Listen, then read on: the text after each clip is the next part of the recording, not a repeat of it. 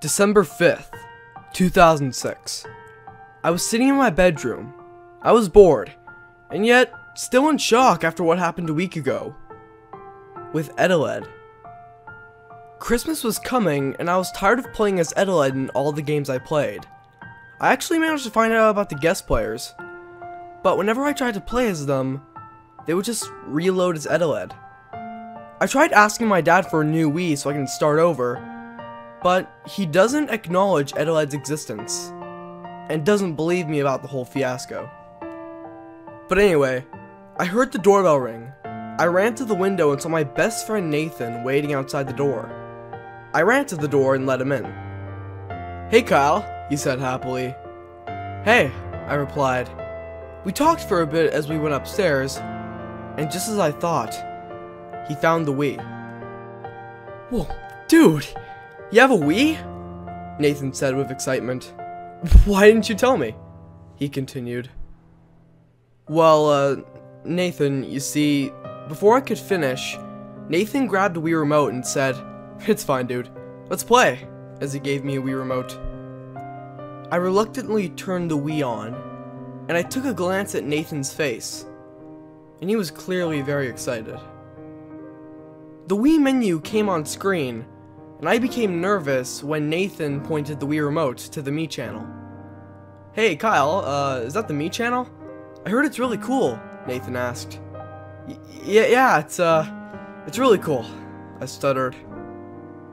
Nathan clicked on the Me channel, and I tried my best to think up of an excuse to not go on the Me channel. But before I could come up with one, Nathan pressed start. And what was weird was that I expected the dialogue box saying "We deleted you" to appear, but to my surprise, it actually led us into the Me channel. But when we got into the Me channel, it was very, very glitchy. Textures were in the wrong places, and the music was very, very low quality. I looked at Nathan, and needless to say, his excitement was replaced by pure confusion. He looked back at me. Kyle? Do you know what's happening here?" he asked. Before I could start explaining, I heard a very loud grinding noise. We turned back to the TV and saw Edeled standing in the middle of the Me channel. My eyes widened in fear. Edeled just stood there for a while though, just staring at us. Edeled looked at me again. Kyle, what's going on here?" he said as I looked back at him. "I have to close the Me channel," I replied. I pointed the Wii remote at the exit button at the top left of the screen, which its textures were all mixed up. Come on, I repeated to myself as I repeatedly clicked on the exit button. But the dialogue box to choose if you wanted to leave wasn't coming up. And at this point, I was starting to panic. So did Nathan. While I was desperately trying to close the Me channel, Edeled started speaking.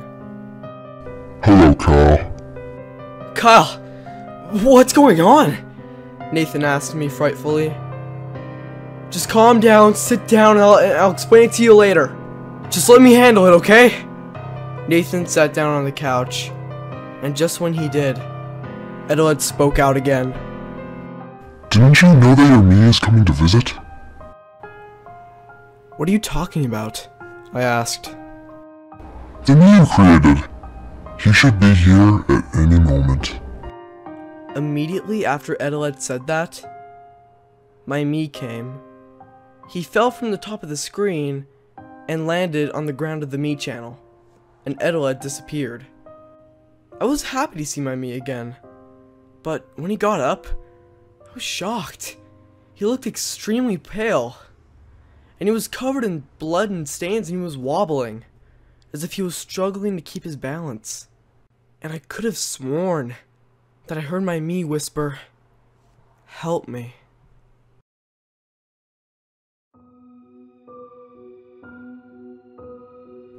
I backed away from the screen, and Nathan was literally shivering.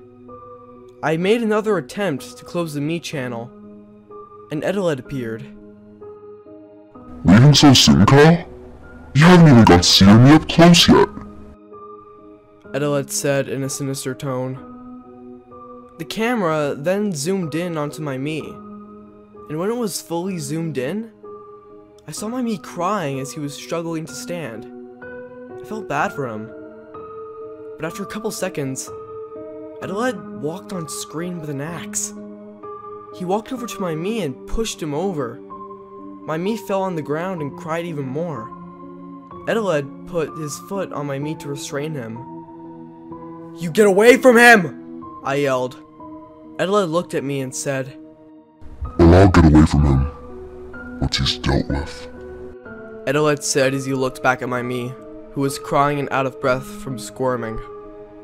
Adelaide raised his axe and swung it at my Mii's legs, chopping them off. And while there was no blood, I did see red stains in the areas in which Adelaide chopped off my Mii's legs. But I could still tell that my Mii was still in intense pain, and he was squirming for dear life. Adelaide then raised his axe again, and paused for a moment. I looked back at Nathan, and I will never forget the fear I saw on his face. Every inch of fear was visible on Nathan's face. I never saw him so horrified. I eventually told him to go to my room, so that he wouldn't have to see anything that would happen next. He nodded his head, and ran to my bedroom and shut the door.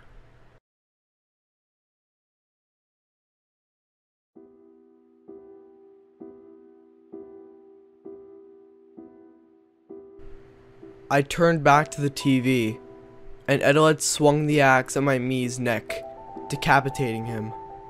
And there was still no blood. However, I still did see red stains on my Mii's neck and head. I was done at this point. I ran to the Wii and repeatedly pressed the power button, but it didn't work. I tried again and again and again, until I saw the screen go to static. But as time went by, I saw my Mii's decapitated head slowly fade into the screen. Immediately, I went back to trying to shut off the Wii. But I still couldn't shut off the Wii by using the power button. So, I unplugged the Wii. I took the Wii remotes, and cords and ran to my room. I swung the door open and threw the Wii into the closet. I looked at Nathan, who was sitting on my bed and still in shock after everything that has happened today. Is it over? Nathan asked quietly. Yeah, it's over, I replied while breathing heavily. I think you should go home, Nathan, I continued. Alright, see you later, Nathan replied as he left the room. After Nathan left, I went back to the living room to see the static is still on the TV. But after a couple seconds, the static was replaced with a black background with white text saying, "This is not over." And then the TV turned off.